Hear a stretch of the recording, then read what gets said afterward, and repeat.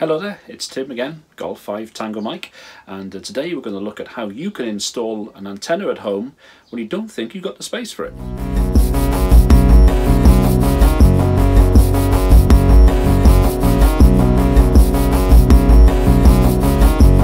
So especially living in the UK, of course, we've got the problem of living, a lot of us anyway, in fairly small gardens, and when you want to operate HF, that can be a problem. So I live in a garden, as I mentioned many times before, which is about 29 feet wide, which is about 9 meters or so. And fitting in a HF antenna in a space like that can be a bit of a challenge. But if you think creatively and consider the options you have ahead of you, then even getting an antenna that you think won't fit in that sort of space is possible. And in fact, you know, if you think about it, 29 feet is barely a half wave on 20 meters. But of course, if you want to operate on 40 meters or below, then you need to think creatively. And I'm going to show you an example of what I'm doing right now with an EndFed Halfwave to enable me to use 40 meters quite easily in a space, as I say, that is barely wide enough for a 20 meter antenna. Okay then, so this is a sort of roughly to scale diagram of the installation. So what we've got here is, first of all, if you look at the bottom here, we have 29 feet of horizontal space. That's all we have, from basically one pole, which is against the fence, to the far pole, which is also against the fence. So you're thinking, well, how can we get 66 feet, or roughly 66 feet of wire, which will get us 40 meters on as a center, as a sort of a half wavelength? How do we get that in a 29 foot space? Well, let's have a look. So first of all, what I've done, I put two 19 foot fiberglass poles to act as supports. So we've got 19, this is the bottom, is the ground, so 19 feet goes up to here. On the far side, the same. On the EndFed Halfwave, I have the 49 to 1 feed point around 5 feet off the ground here. So I run 14 feet of wire up to near the top of the 19 foot pole. It then goes up, as you can see, to the top of the support pole, which is 31 feet high.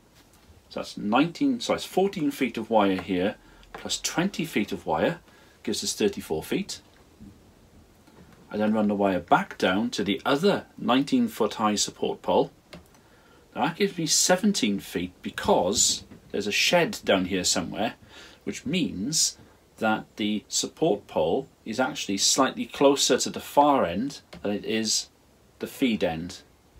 That means that this length of wire is slightly less than this length of wire by about 3 feet. So we've got 14 feet, 20 feet, 17 feet, and that then goes down vertically to a height of around 7 feet off the ground. So that final run is about 12 feet. So overall, we've got 14, 20, 17 and 12 feet. That gives us around 63 feet of wire. Now you're thinking that's still short of a half wave on 40. Two things to that. First of all, you've got to take into account the velocity factor of the wire. And secondly, when you shape an antenna in this sort of way, either house shaped as I'll call this, or maybe as a half square where it'll go up, across and down, you tend to find the more bends you have in a wire like that, the shorter it needs to be to reach that same sort of electrical length.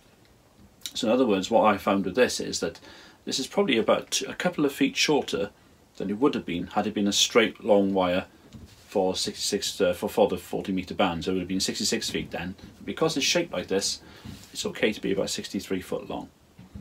So there you are. That's how I've shaped the antenna into my small garden. Okay, the other key things to bear in mind here, and I'll use maybe a different colour. We've got a black pen here. Bear with me a second while I grab a black pen. Here you go. Oops. So you'll notice, hope you can see, that the angle or the angles between each bend are not less than 90 degrees. So for example, in this first bend here, going up from the feed point and then going up towards the turn from top of the 19 foot support pole up to the centre pole, that angle is far greater than 90 degrees. Similar here on the other bend going back down towards the other support pole. These two, as I mentioned in the previous video, are both, the combined angle is slightly greater than 90 degrees. The combined angle here between the two wires at the sort of apex point of the inverted V, or this part of the inverted V. And how do we know this? Well, again, the difference in height between the apex and the support bit here in both situations, okay, is 12 feet. And because this run here is 16 feet of horizontal space, that means it's going to be greater than 45 degrees. And because this one is 13 feet, again more than 12 feet in terms of the height difference, that's going to be greater than 45 degrees. So the combined angle is roughly around 100 degrees.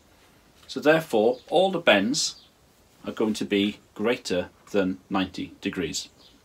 And the reason why that's important is because it means that your antenna, the signal of your antenna is less likely to be cancelled out. It also means that your antenna will perform much as it should do in terms of the length it is proposed to be. In other words, this antenna's performance is very much like it should be as a sort of inverted V with effectively two droopy ends. But of course, instead of being fed in the centre, it's fed here towards the bottom as it's an EndFed half-wave. Okay. So here we are. This is the feed point about 5 feet up. There is the 49:1, and here's the wire making its way up the initial pole. There's the top of that pole where the wire had come up from, and it goes across to the, here we are, as my finger is about to show you, it goes across to the apex, about 31 feet up, 10 meters, and back down to the other supporting pole on the far side of the feed point, which is again 19 feet up, about 6 meters. And then that, as I'll show you in a second as I walk towards it, that wire then comes down to around 2.5 meters above the ground, around 7 feet, out of harm's way just about. And that's basically how I've squeezed in that EndFed half-wave for 40 meters, which gives the other bands as well. Well, I hope that was useful. Now, as you've just seen, I mounted that antenna around 5 feet above the ground, which is just under 2 meters. Of course, with EndFed half-waves, they can be mounted just above ground level. So you do have an option. So if I needed 66 feet in that situation, I could have just brought the feed point down lower. But as it was, it seemed to work pretty well. I actually pruned that antenna on the basis of the 40-meter monoband EndFed half-wave that I have. So actually, to be honest with you, it's absolutely fine both with those dimensions for the monobander as well as for the 49:1 multiband option, which means I've still got a very good match on the harmonic bands of 20, 15 and 10, as well as for 40 meters. Now, other antennas to look at soon for small spaces will be verticals. We're going to look at those, and also how to get 80 meters in a garden of this size. I've done it before, but I've got another way of perhaps looking at it as well, so we'll have a look at that in a future video too. So there you go. I hope that's of use to you anyway, especially if you're new to HF and maybe you've just got your license, so you want to put that first HF antenna in the garden. Don't just take the horizontal space, look at what you can do about bending wires and things, and as long as those bends are greater than 90 degrees, you're not really going to affect the performance of the antenna too much, and you'll get an antenna in your garden that's actually going to get you a band or two lower than you think you might do. Anyway, thanks for watching, take care, and don't forget to click subscribe and share and that bell button, and I'll wish you 7-3 and to wish you good luck with your antenna installation too. Bye bye.